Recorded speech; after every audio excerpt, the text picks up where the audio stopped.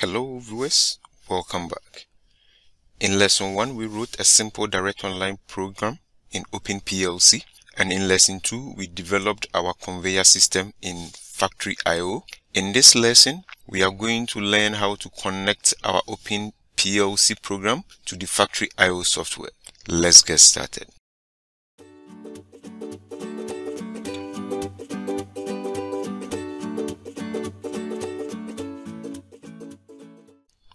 Before we do, kindly subscribe if you've not done that already, and also press on the notification bell. This way you'll always be notified whenever I upload new video.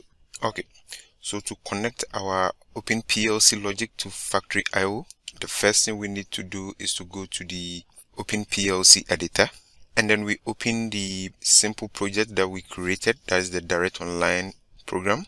In my case, I labeled it as Factory IO underscore test. Okay, so I have the program here, a simple direct online with a start stop, and then the motor being the hold on, and then our load being the motor itself. Okay, great.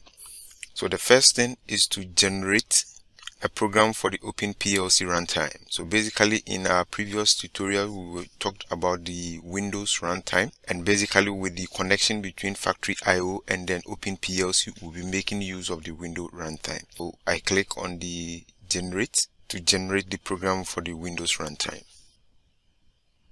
Okay, so we can see that the generation of the software is successful, and then it's asking us to save, and then you need to save it at a location where we can identify it. So because I've saved it already, I select the same thing and then save it so that it will overwrite what I already have. Okay, in my case it's asking whether I want to replace. I say yes. Okay, so after saving, the next thing is to open the OpenPLC runtime. Okay, so I have the OpenPLC runtime running, and then we can see the ports within which the OpenPLC runtime is opened. Localhost, and then we can see port 8080. So you go to the browser, you type in localhost port 8080, and then you have this interface, and then the username is OpenPLC, password is OpenPLC. Okay, so after opening the Windows runtime, you have the interface where it will show the dashboard. The next thing to do is to go to program, and then within program you need to select the program that you just generated from the OpenPLC editor. So I go here and select file, and then you need to navigate into the folder where you save the OpenPLC editor program. So I select it, and then I click on open, and then I click on load program.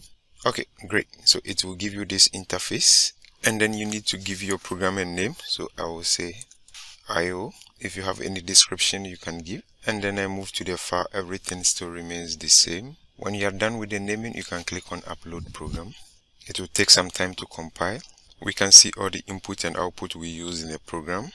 Okay, good. So we can see that the compilation is successful, and then we can click on go to dashboard.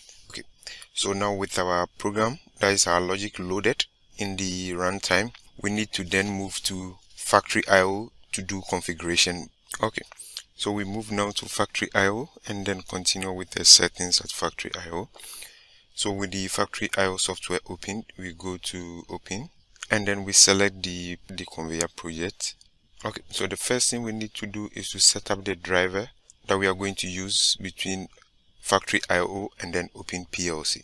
To do that, you come to file, and then we click on drivers. So we go to the drivers, we drop it, and then remember we'll be using Modbus between the OpenPLC and then Factory IO. So we go to Modbus. Factory IO will be a server, and then the OpenPLC is going to be a client that is connected to the Factory IO server. So I click on Modbus TCP IP server. Okay, so by default this is the driver that we have for the TCP IP server for Factory IO. The next thing is for us to configure it to suit the program that we wrote within OpenPLC. So to do that, we'll go to configuration, and then under configuration, because we will want the server to be always on and then the client also automatically connecting to the server, we need to take the auto start, and then this is the IP address that the OpenPLC will be connecting to.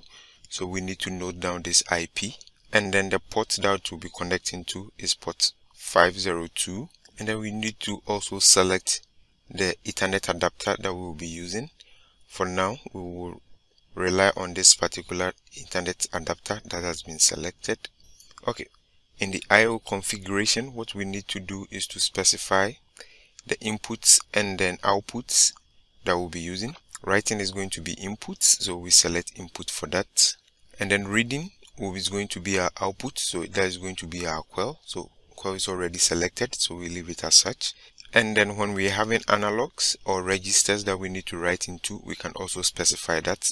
In this project we don't have any of them, and then scale will also leave it as such. Okay, so when we come to the I/O points, this is where we need to specify the number of IOs that we use within our project. So the offset side refers to the beginning of our input address, and in our case we started the address from xy100.0, so we will leave it as 0, and then our ending address can be up to 16. In our case we only use 2 bits from this particular address, so we can leave it as 16, or we can decide to reduce it to, let's say, 8, because our input address is not more than 4. For the output, the same, we can reduce it to 8. So start address is 0, end address is 8. If you have more than 8 in the particular addresses that we use in our program, we need to specify which particular number that we use. Registers input and then registers output, we don't have that, so we will leave it as default.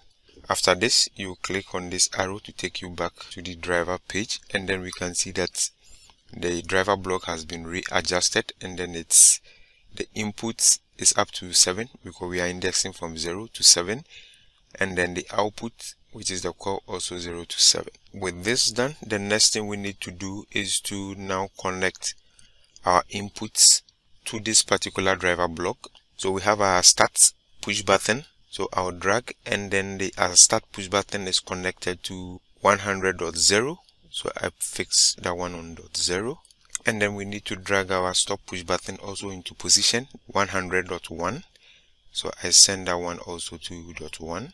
So basically in our project we are having 2 inputs, and then for output we have a single output, which is the conveyor in this case. So I will drag it, and then it's also connected to 100.0, that is Q, so I will connect it to the coil. Okay, so basically we can see that here is written belt conveyor. We can change the name. Want to change the name to a specific name that we know.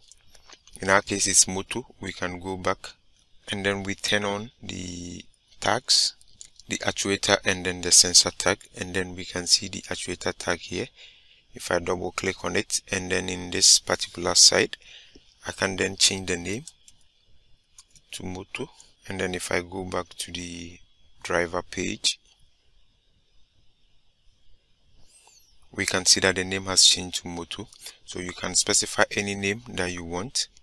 With all this configuration done, if this is the first time you're doing, you can have a connect or start written right here, so you click on it.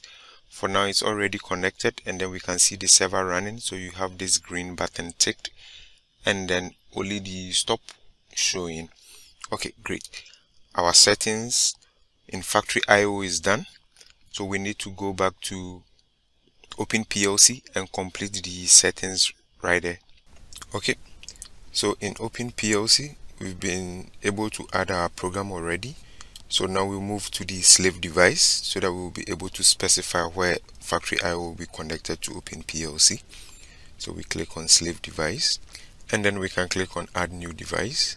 Yes, so under add new device we can specify our device name. I'll use factory IO, and then the device type we need to specify Modbus TCP device. Remember we use Modbus in factory IO. And then ID, remember when we're doing the configuration, ID is 1. If we go to config, the ID is 1. And then the IP address, we need to specify this very IP address, so 192.168.124.1, and then the port is 502. Okay, so after specifying this very items in OpenPLC. We then need to specify the IO as well. Remember, our start is 0 and then our end is 8. So start address 0 and then the end address 8. For the output, start is also 0 and then end is 8. And for the analog, we don't have, but we specify the default, which is 0, 8 and then 0 and then 8 as well. Great. So after specifying everything, we can click on the save. Okay, it seems I left one thing, which is this very side, which is 8 and then 0, and then I can click on the save again. Okay, great. So our slave device has been specified. We can see our digital input starting from 0 to 7, digital output 0 to 7, and then the analogs as well. We can then move into the dashboard and then we can start our PLC. Okay, great. So we can see our PLC started and then it's running, and then we can go to the monitoring to see the interface, and perfectly we can see that our start is okay. Our stop is already activated. Remember, in our stop push button on field is normally closed, so you can see that it's already closed, indicating that our software has been able to connect to factory IO. So let's go back into factory IO. Okay, so within factory IO, we can then press on the play button to start the system. We can see the system has started, and then we can now do a test. If I press on the start button, we can see our system has started perfectly good. And then if I press on the stop, we can see our system stopping. Now let's put it side by side. Okay, so we can see that because the stop is normally closed, if I press it, we can see that communicating with OpenPLC. If I release the stop push button, it goes back to close again. If I press the start, we can see that the start goes through, and because it's momentary, it has also stopped. And then we can see our output energized, our conveyor running perfectly. And then if I want to stop, I press stop, and we can see the system stopping. Great. So we've been able to configure factory IO to connect with OpenPLC, and then been able to demonstrate a simple direct online project within factory IO and OpenPLC. There are a lot of great projects you can do with this. Just try your hands on it. See you in the next tutorial. Bye bye.